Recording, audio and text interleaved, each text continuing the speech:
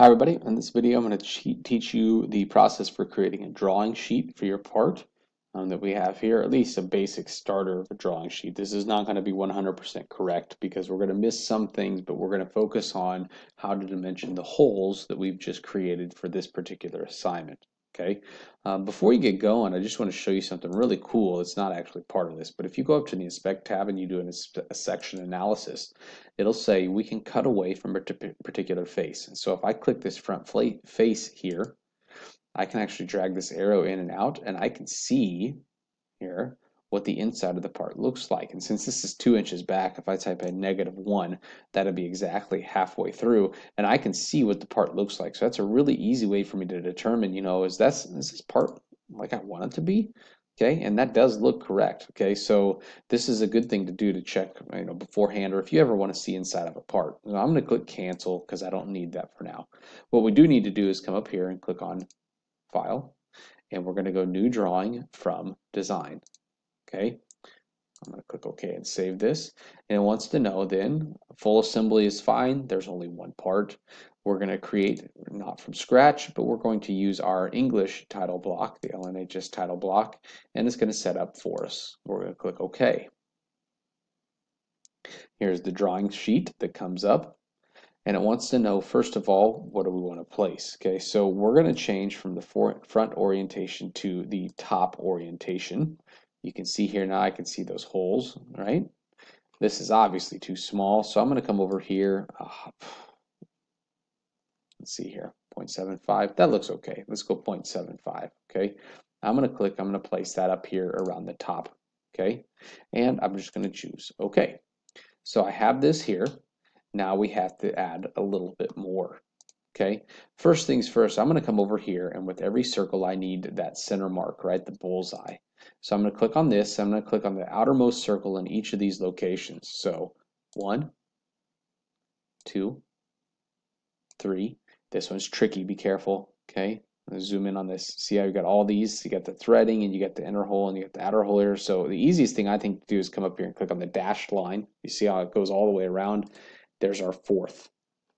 Okay, so now we have our 4 center marks, and we're able to dimension those. Okay, and normally we would actually say how far is it from the left edge. So I would want to see those 1-inch spacings show up, and I would also want to see that it's halfway from the front to the back. So this is 2 inches here, which means it's 1 inch here, but we're going to ignore that for now. I'm just going to show you how to create a couple of other things. So first of all, right click, and I'm going to choose OK. I'm done with the center mark. We're going to go place what's called a section view. So we're going to come up here, and a section view is right here. It wants to know first what the parent view is. So in this case, click, there it is. And it wants to know where the start and end point are. So we're going to be very careful. We're going to go here to the triangle, and we're going to go out just a little bit. Notice the green line that comes with me, and I'm going to click.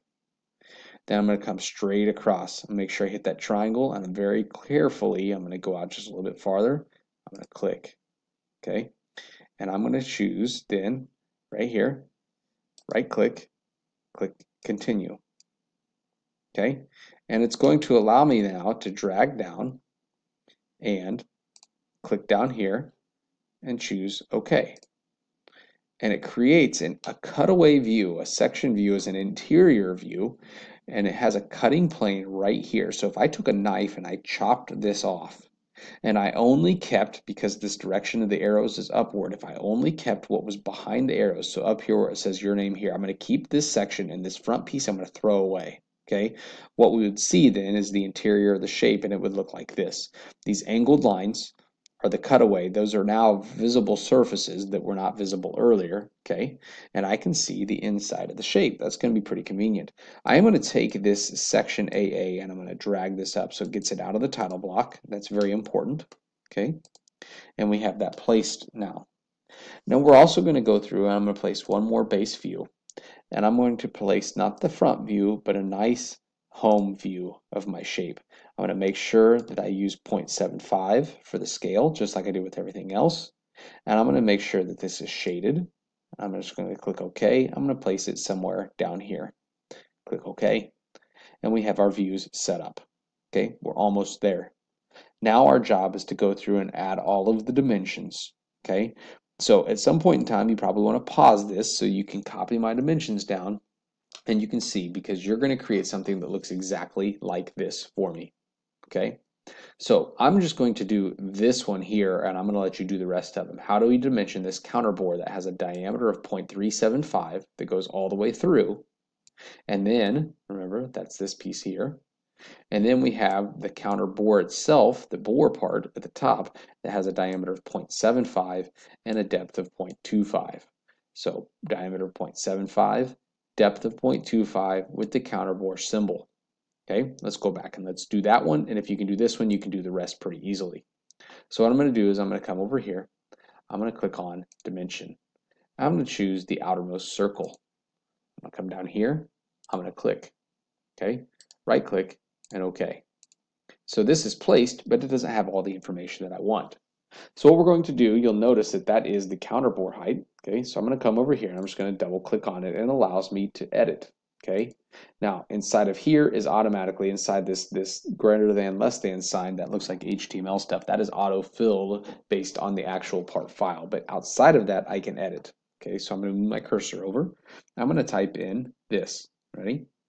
I know that I have a symbol for diameter of 0.375. Why is it not typing? Let's try this again. 0.375. I'm going to hit space, and then I know that that 0.375 has a depth of 1 inch. I'm going to hold down shift and I'm going to hit enter, and it allows me to put a line break in. And then I know that I have a counter bore that has a diameter of 0.75 and it has a depth of 1/4 inch. And I just realized I did that wrong because this counterboard doesn't have a depth of 1. This one goes all the way through. There we go. Okay, the countersink has the depth of 1. So I'm just going to hand type this stuff in. So it has the shaft is first, 0.375 all the way through, and then the counter bore is underneath in the second line. I'm done with that. I click close, or I can hit enter, and I've finished that dimension. You need to go through and add dimensions for this hole, and this hole. This one's going to be a little bit tricky. Okay, I guess I'll show you that one real quick. We're going to click on that one. You'll click on a leader text. Come over here. We're going to select this right here. And we'll place the leader text over here. And we'll have to type that one in by hand. Okay, a little bit trickier. So we'll type in 1/4-20 UNC B. Shift and enter. Okay. 1/4-20 UNC B. And then let's go back to this. It needs to say depth of 0.75. So we come over here, add a symbol for depth of 0.75. Whoops, gotta come click on this, 0.75. When I'm done, I hit enter.